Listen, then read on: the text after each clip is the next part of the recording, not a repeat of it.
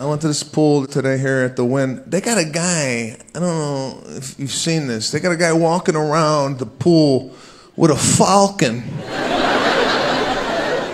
And every once in a while, he just lets it go.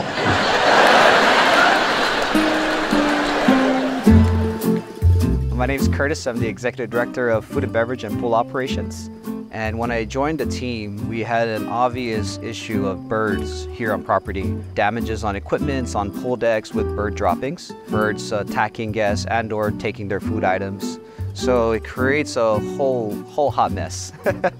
I knew of a abatement program that existed on property many years ago, and I reached out to see if we can find a way to bring some type of birds of prey to our property. Might have to lean down to grab him. What we are doing here is falconry-based, and falconry is the art of hunting wild game in its natural habitat using a trained bird of prey. It's been around for 5,000 to 9,000 years. It's ancient, from cave drawings to shards of pottery. Falconry-based bird abatement is the use of trained raptors to deter nuisance birds. We're not hunting the pigeons or the grackles. We're just here to create a presence. So we do flight exercises across the pool with the hawks. It looks a little bit different depending on the bird. So whether they're perched up in a tree or flying back and forth or sitting on my glove or soaring, we're establishing this area as a hawk's territory. Really and truly, their job is to fly and soar around the pool. The program is to deter any unwanted species and or birds that we don't want here on property. This kind of nuisance bird control is really great because it's sustainable, it's eco-friendly, it's non-lethal. And so what we do here is just play off of their natural instincts, and that just discourages the other birds from wanting to nest here. They're very hardwired to fear predatory birds. It works beautifully. So first thing in the morning, he usually likes to sit for a little bit, but he should be gonna go back up.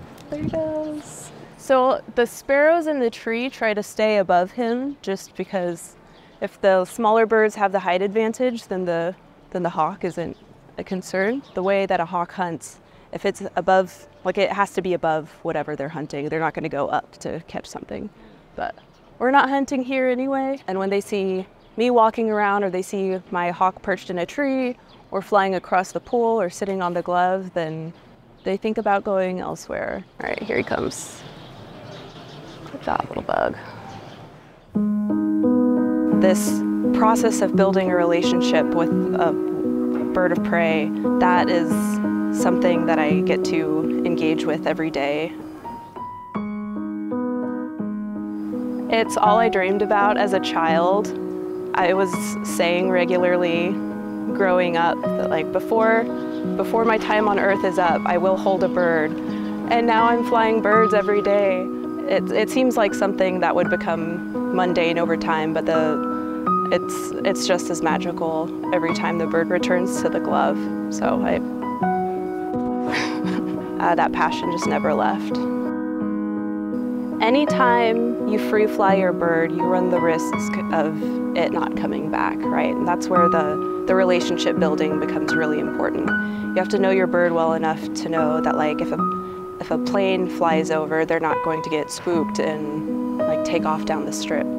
It is trust-based and routine-based, you know, as long as they view you as an integral part of their lovely day-to-day life, they're gonna stick around.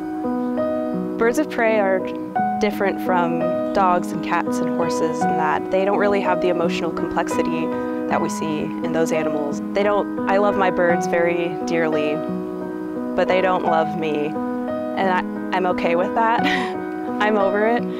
We've built this relationship that's mutually beneficial. When I can go home and they'll fall asleep on the glove because they're that comfortable, there's a trust bond there that, for me, feels just as profound as love, you know, coming from a wild creature like that. It is really cool how this nature-based issue can only be resolved with a nature-based solution. It's really cool, and I'm really glad that I get to be a part of that.